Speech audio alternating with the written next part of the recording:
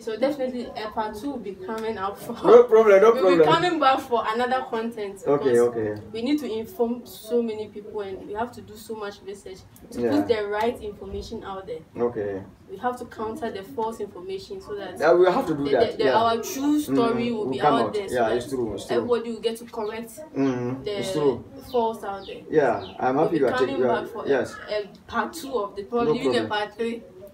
There will definitely be a part 3 because the information is endless. Yeah. We have to learn so much. So thank you, Alhaji. Oh, you're welcome. You're welcome. Hosting us, for sharing such knowledge with us. No problem. You're welcome. Thank you. And let's watch out for the part 2. All right.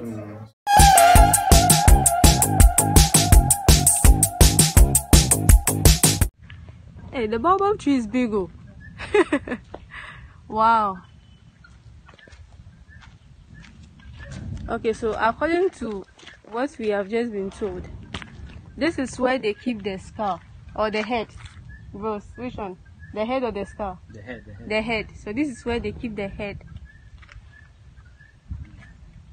So I'll be taking you where they keep the body. I'm really scared of the tree. I'm so scared of the tree. This is where they'll put the head. This is where they'll put the head. So let them. But this is on which stone? This one.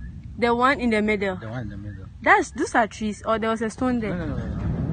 I think they would want to plant a tree there. So there was a stone there. This was a stone that they will use. This stone. That person's head on. This stone. Okay. The long stone. So that's where they cut the head. They cut the head. Then after they cut the head. So this is the baobab tree where they cut the head. So according to the history, the Mallam who helped the queen enchant the king and became pregnant for him and was lied upon and was killed. In summary, this is just a summary. This is the tree.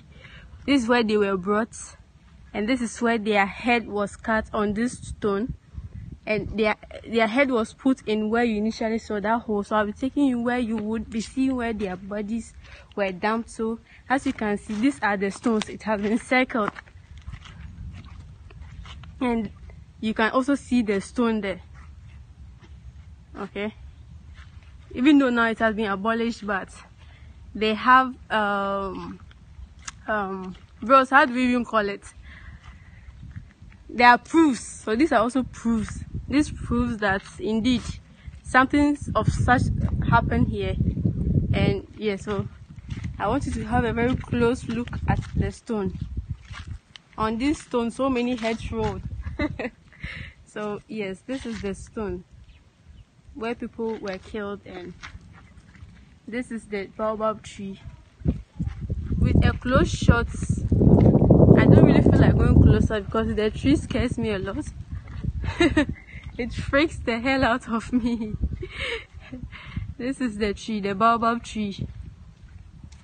So this is part of the Dagbon history, the Yendi history. If you hear Dagbon, it means Yendi. I'm really scared. So this is it, where the skull, the heads were put after their heads were chopped from there. So let's go.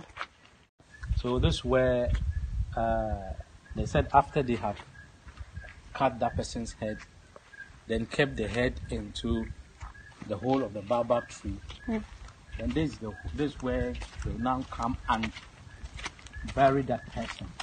But I thought they bury or they dump here. Okay, dump. Yes. So, but this time around, they have covered it.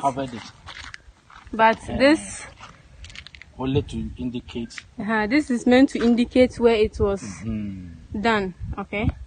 So they have covered here the entire place and have just left done this to indicate. So upon it, you can see the west,